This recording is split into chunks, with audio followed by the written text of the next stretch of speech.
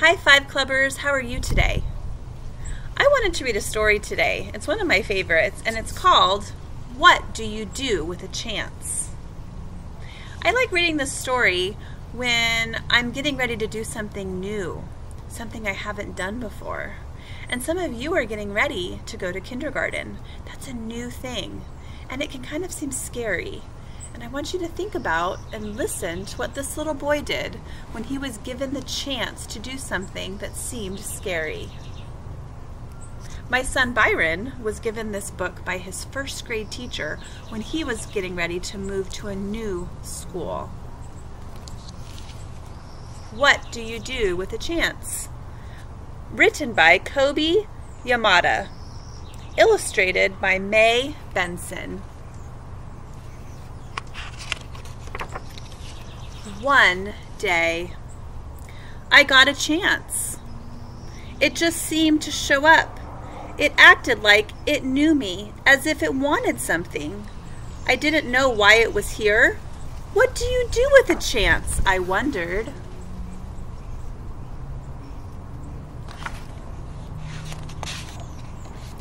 It fluttered around me. It brushed up against me. It circled me as if it wanted me to grab it. I started to reach for it, but I was unsure, and I pulled back. And so, the chance flew away.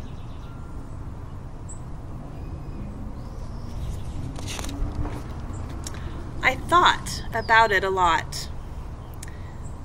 I wished I had taken my chance. I realized I had wanted it, but I still didn't know if I had the courage. That's a big word, Five Clubbers. The word courage. It means to do something even though you're really scared. When another chance came around, I wasn't so sure, but I decided to try. I went to reach for it, but I just missed it and fell. I was so embarrassed. I felt foolish. It seemed like everyone was looking at me. I decided I never wanted to feel this way again.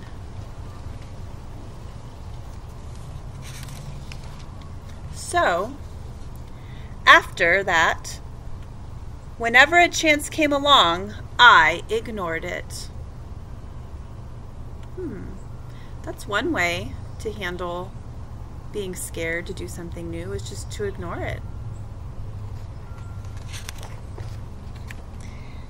And the more I ignored them, the less they came around.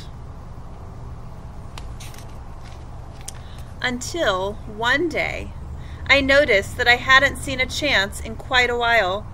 It was as if they had all gone and disappeared.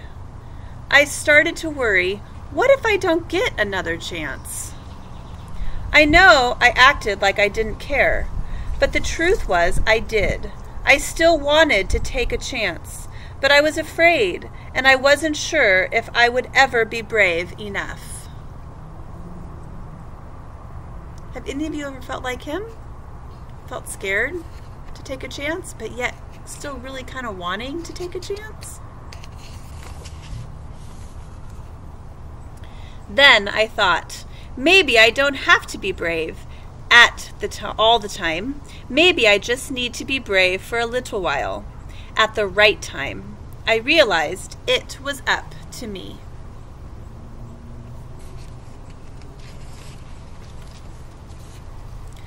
I promised myself that if I ever got another chance, I wasn't going to hold back.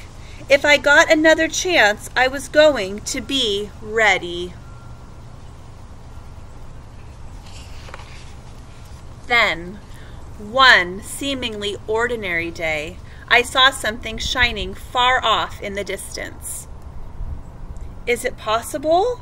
I hoped. Could this be my chance?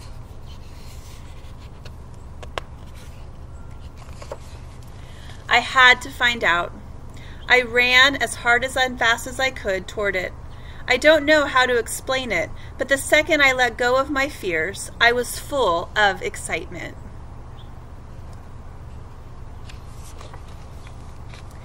It wasn't that I was no longer afraid, but now my excitement was bigger than my fear.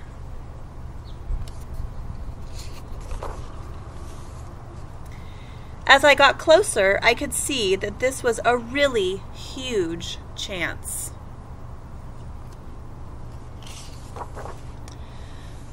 But this time, I was ready. As it came by, I reached out and grabbed it. I held onto it with all my might.